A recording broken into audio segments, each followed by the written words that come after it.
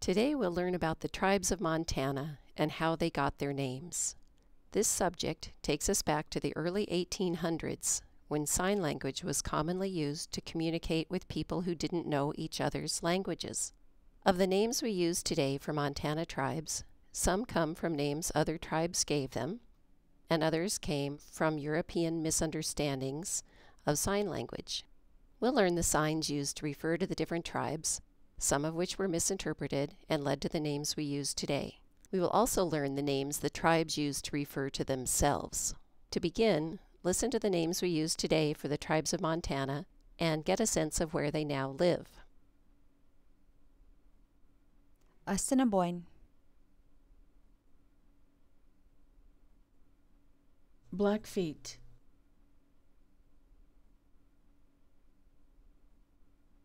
Chippewa,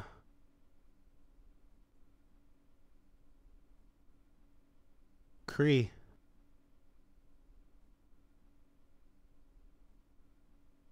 Crew,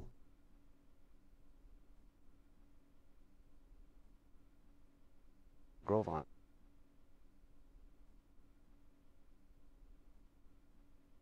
Kootenai,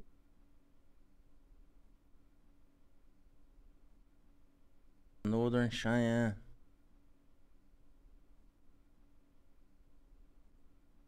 Pend Oreille,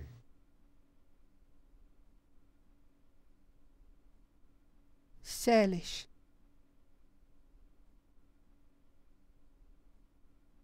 Sioux, In the 1830s, a fur trader named Warren Ferris was intrigued by some of the strange and inappropriate names he heard for tribes in the region.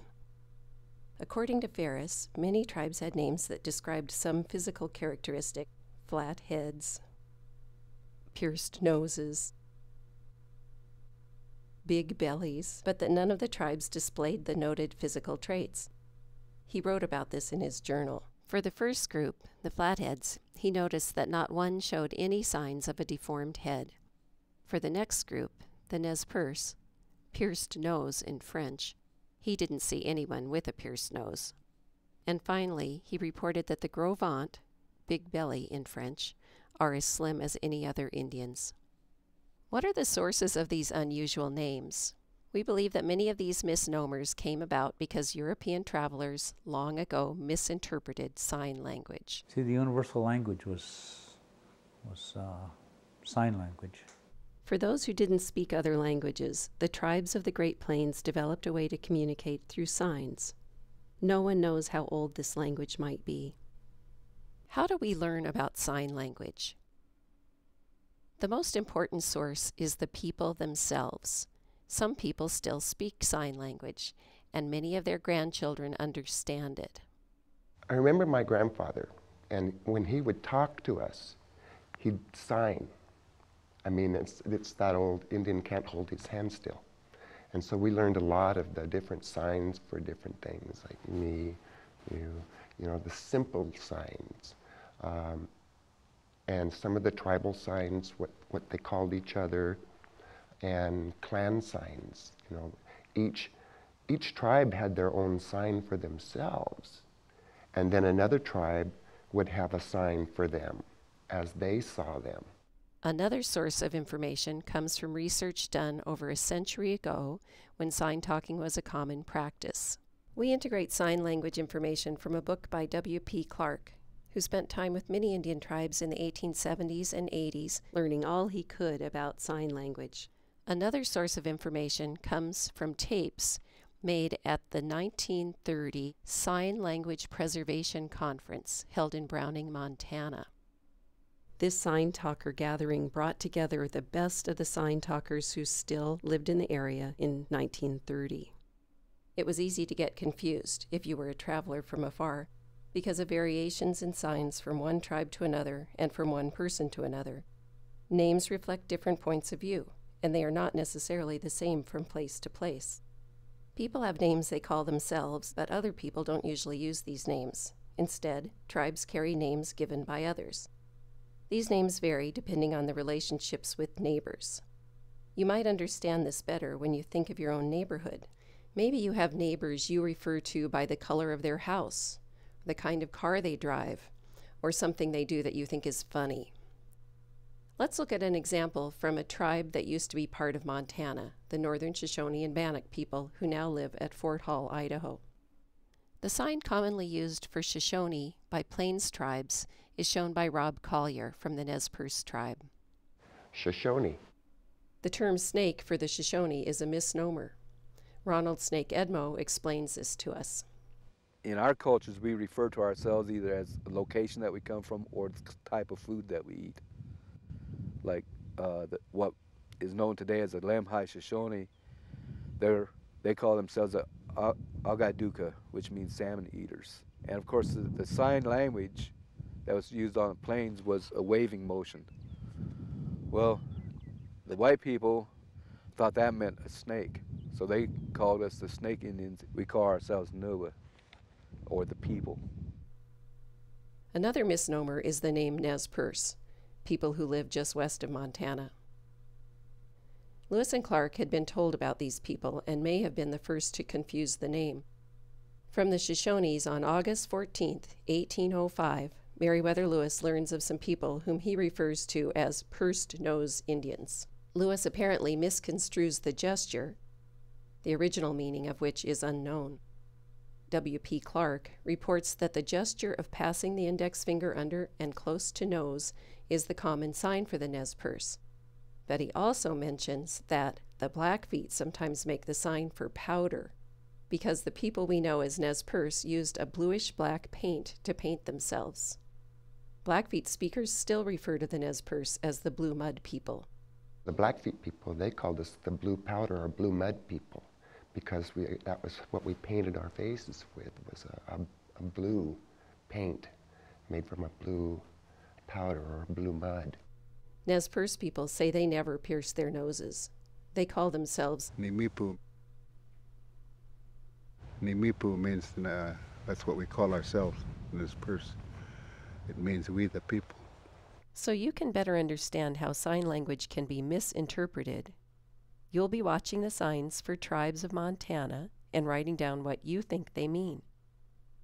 We're not going to tell you which tribe is which the first time through. You're going to want to take out a pencil and paper and number your page from 1 to 13, since you'll be guessing the meaning of 13 signs. There are no wrong answers. Just use your imagination and have fun. You'll have 10 seconds to complete your guess before the next sign appears. We'll show you the signs again afterward when we discover how the tribes of Montana got their names, many of which were misunderstandings of the signs.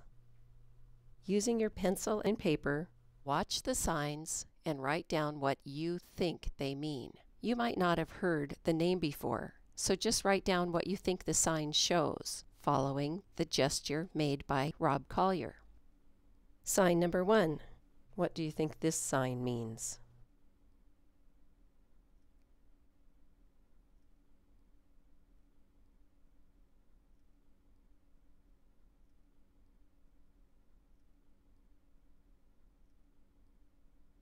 Number 2.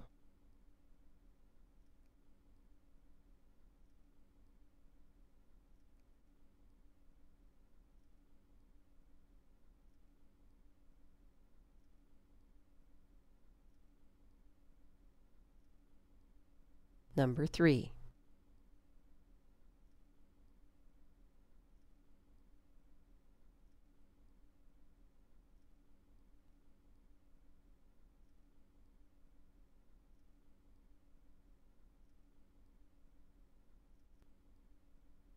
Just imagine if you were traveling long ago and had to watch those signs along with all sorts of other information. I bet there were lots of misunderstandings. Now let's go back through history and see how the tribes in western Montana got their names. This is where you can compare your guess with the interpretation others made long ago. The sign number will appear before each sign we review so you can compare it to your guess. In western Montana, 3 tribes live on the Flathead Reservation: the Kootenai, the Pend Oreille, and the Salish. Rob Collier shows us one sign for the Kootenai. Sign number 1. Kootenai, sign for white-tailed deer. People of the white-tailed deer.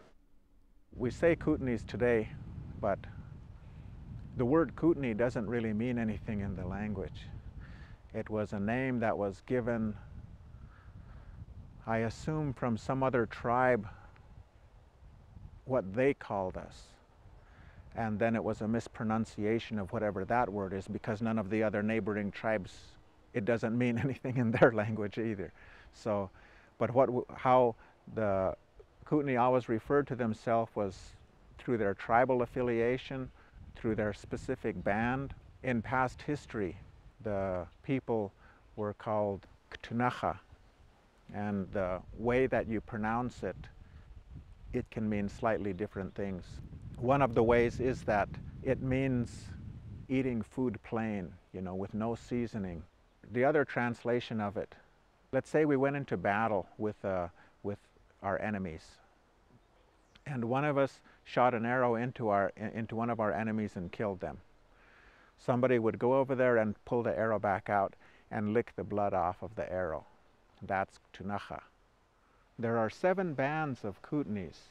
The band that lived in the area that's referred to today as Montana is the Xanka band. The band Xanka is a standing arrow. The Pend Oreille are also based on the Flathead Reservation in their original homeland. This is the Upper Pend Oreille. The Lower Pend Oreille, or the Kalispel tribe, live in eastern Washington on the Pend Oreille River. This name is a French term for earrings, probably derived from sign language. Number 2, Pend Oreille. The sign indicates ear pendant. Pend Oreille. When they first white man came to this area, there was a lot of the Indian men that wore an earring or earrings, and they used the shells, the abalone shells, and the different kinds of shells for decoration. And I was only imagining that the first Frenchman that came through the area seen that protrusion coming from an ear, and so they call it Pend Oreille. The proper name for Pend Oreille, the name by which they call themselves, is Kalispe.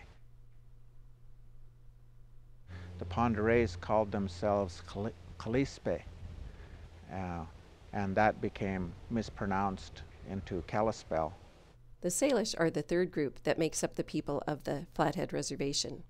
Salish, a term used to designate Salish-speaking tribes. Rob Collier shows us the sign used for the Salish. Number 3. Salish. Sign indicates head flat on sides.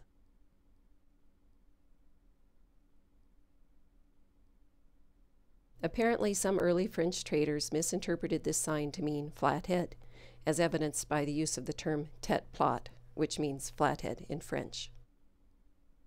In September of 1805, Lewis and Clark arrived at camp of these people on the Bitterroot River. William Clark adds to the confusion about names by recording another name in his journal. They call themselves Otleshoot. According to Louis Adams, this term was a misunderstanding. Not only was the flathead a misnomer, so was Otleshoot. When the Indians, our people, met Lewis and Clark's band, and due to the communication they had to use sign language, well, one of their people must have told 3 eagles just like that, you know, where are you people from? Where do you live? And he probably, because they met him way up in the high country, so he probably just turned around and said, "Tlishut," down below. And that's what that means. So they wrote it down, Otleshoot, and that wasn't right, you know. Tlishut is down below. The Salish call themselves Skalich, meaning the people. Let's review. In western Montana, 3 tribes live on the Flathead Reservation: the Kootenai, the Pend Oreille, and the Salish. The Salish are also known as flatheads, although that's a misnomer, as we've discussed. The Kootenai call themselves Ktunacha, and the Ponderay call themselves Kalispe. The Salish call themselves Skellig, meaning the people. Now let's head east of the Continental Divide. In Montana, there are 6 reservations on the east side of the divide. The Blackfeet Reservation, Rocky Boy, Fort Belknap, Fort Peck, Crow, and Northern Cheyenne. Number 4. What do you think this sign means?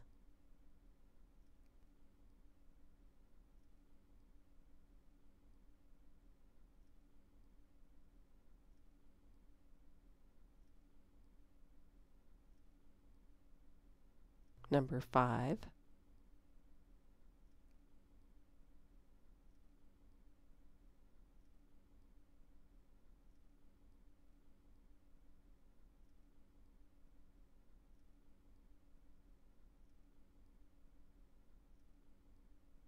Number 6.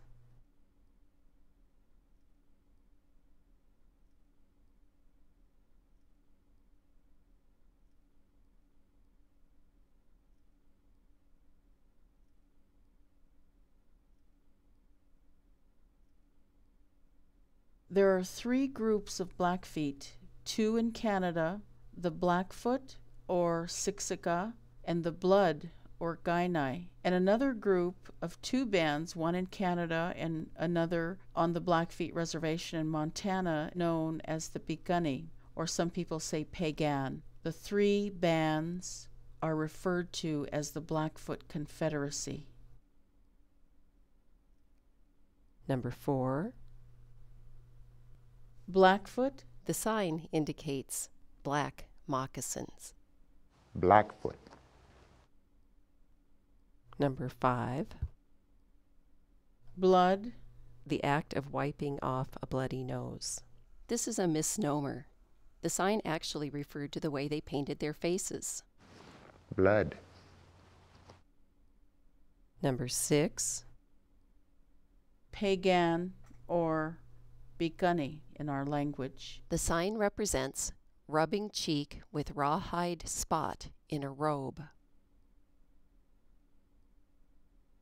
The Blackfeet people, or the Piikani as they're known in their language, or the spotted robes. No one knows for sure why this large tribe got the name Blackfeet. Some say that another group observed them walking across some scorched earth that had turned their moccasins black, and that's how they got their name.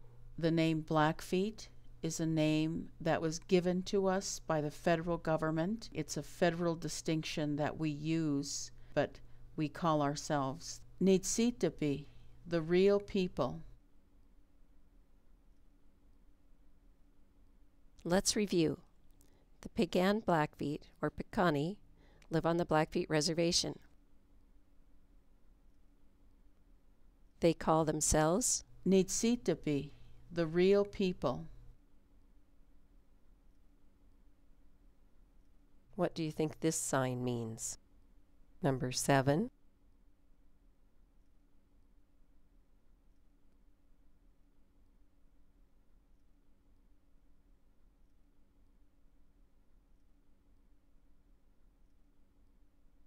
The name Gros Ventre means big belly in French. The Gros Ventre tribe is based on the Fort Belknap Reservation. Number 7. Gros Ventre, sign for the falls. People of the falls. To explain the origins of the name Gros Ventre, tribal representative Daryl Martin suggests it is a misnomer. This misinterpretation of the falls people. We're actually from the South Fork of the Saskatchewan River, and it's pretty high up north. And the sign language, of course, is for falls. And then we're also known as the white clay people, because we used to dig white clay and that would clean your robes. One of the misinterpretations by the French was the sign language. Of course, the falls is your hands fall down, and they misinterpret that as big belly. So gros ventre in French means big belly. So that's just a misinterpretation of the name. Our official names in my language is A'a Ni Nin, which means upright man or upright person, or otherwise white clay or falls people. The misnomer of gros ventre came about from a misunderstanding of the sign language for the Falls Indians, who were also known as white clay or upright people. Let's review. The gros ventre are based at Fort Belknap. The name gros ventre is a misnomer based on a misunderstanding of sign language. They were called the Falls people or white clay people by their neighbors and called themselves A'a Ni Nin, which means upright man or upright person. What do you think this sign means? Number 8.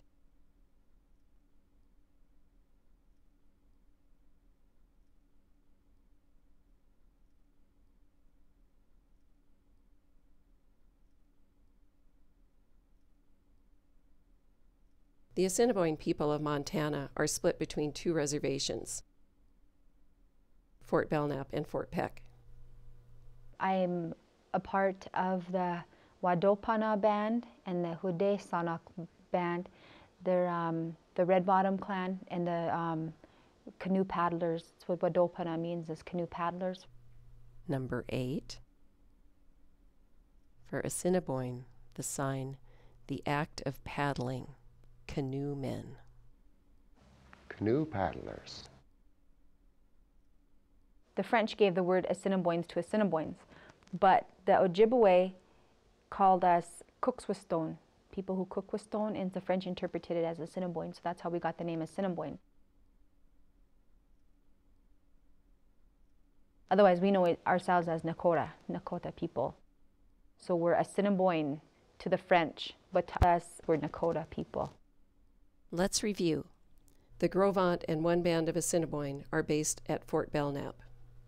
Another band of Assiniboine, or Nakota, is based at the Fort Peck Reservation along with the Dakota and Lakota Sioux.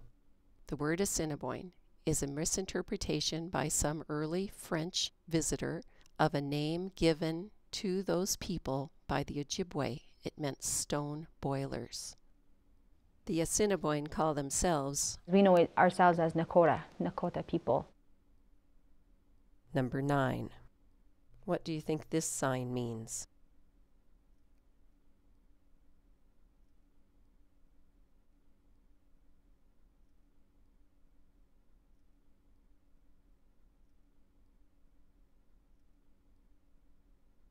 The Great Sioux Nation includes the various groups of the Lakota, Nakota, and Dakota. Most people from these tribes live in South Dakota and some in North Dakota, as well as Montana. Lands were reserved for Sioux people in Montana on the Fort Peck Reservation. The name Sioux, meaning snake, was created by early French-Canadian traders who abbreviated the name by which another tribe referred to the Dakota, Nadewe Sioux, Iroquois snake.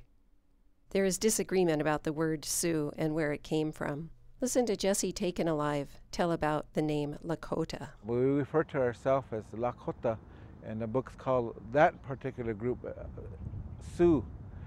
And what has to be corrected is that as Lakota people, we literally translate that word as friends and allies. And because we are friends and allies, means that we are friends and allies to ourselves first, and we must be truthful to ourselves first. And then we go on with that way of life and living as we have been for centuries. Number 9. Dakota or Sioux. The sign is necklace people, not cutthroat as sometimes interpreted. A cutting edge is always represented by the little finger. Necklace people. The Dakota, Lakota, and Nakota have names for their own groups. Yankton, for example, referred to people from the faraway villages.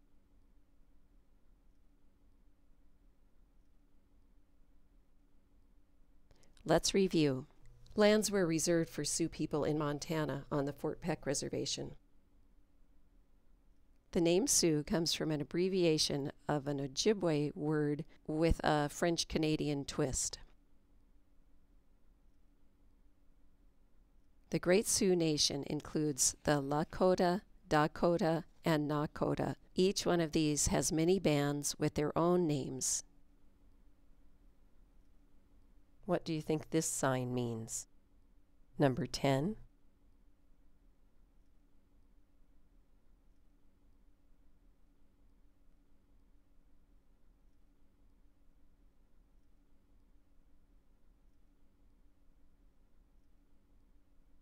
The Crow Reservation is home to the Crow. Crow is thought to be a faulty translation of their name for themselves. Apsaloga. In the language of our sister tribe, the Hidatsa, Apsaloge means children of the large-beaked bird.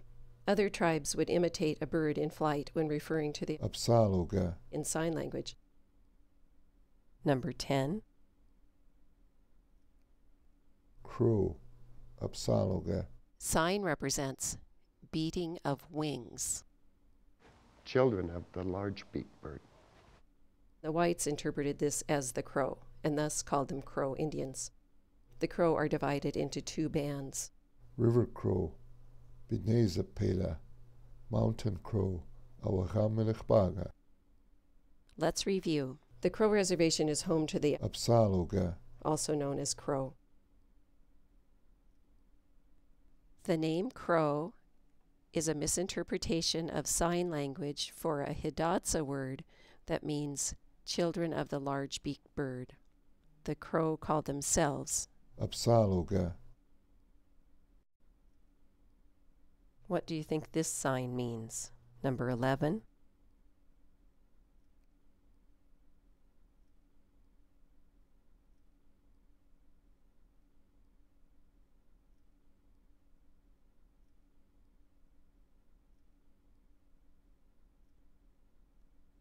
The Cheyenne of Montana are based on the Northern Cheyenne Reservation, just east of the Crow. The name Cheyenne came from the French understanding of a Sioux term. The Sioux called us Shahilas, which meant the people of the alien speech. Number 11. Cheyenne. The sign means striped arrow feather. Striped arrow feather. The name for Cheyenne is in reference of how their arrow feathers are. There's a lot of reverence for arrows and a lot of the regalia in their moccasins. We call ourselves Tista, which means the people. Let's review. The Northern Cheyenne are based on a reservation just east of the Crow.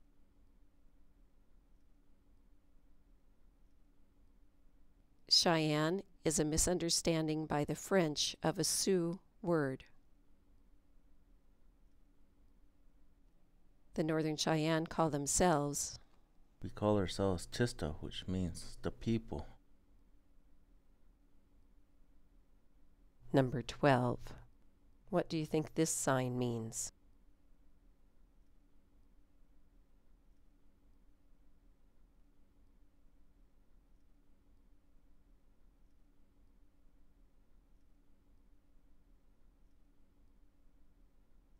Number 13. What do you think this sign means?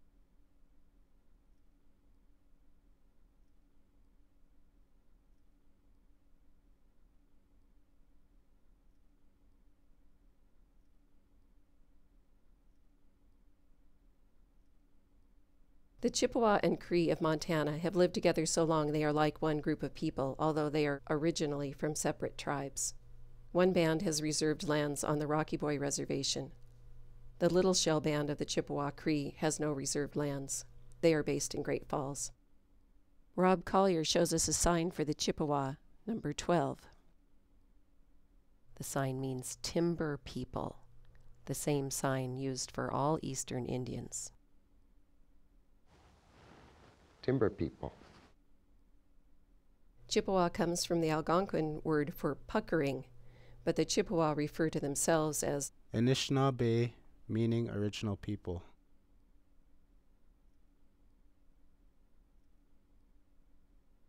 Rob Collier shows us a sign for the Cree, number 13.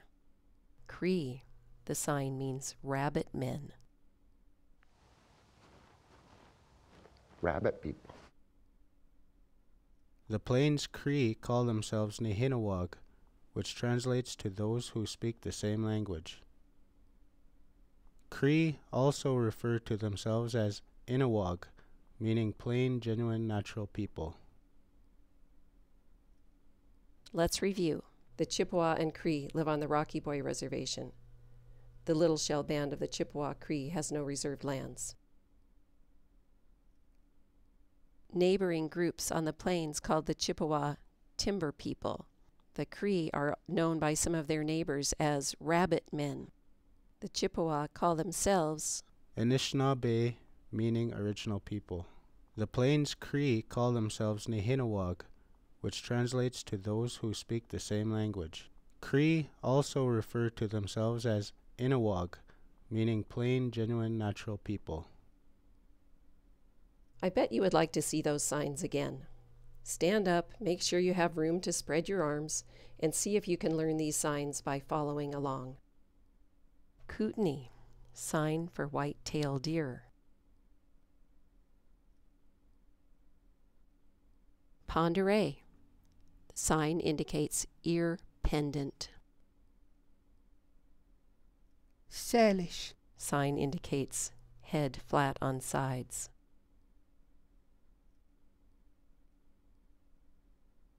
Blackfoot, the sign indicates black moccasins. Blood, the act of wiping off a bloody nose.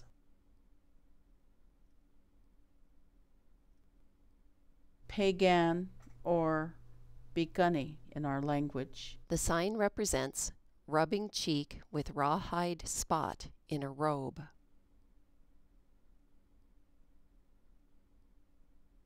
Grovant, sign for the falls. For Assiniboine, the sign, the act of paddling.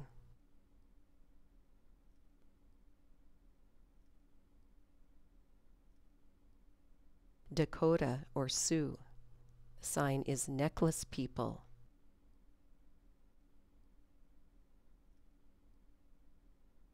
Crow, Upsaloga. Sign represents beating of wings. Cheyenne, the sign means striped arrow feather. Chippewa, the sign means timber people.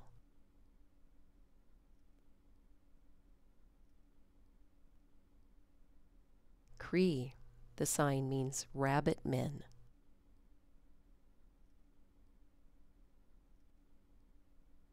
Look at all that you have learned. You know all the tribes of Montana and where they live. You know the names they call themselves and what others call them. You know which ones are misnomers and how they came to be used. And you know the signs for each of these tribes. Now go practice with each other.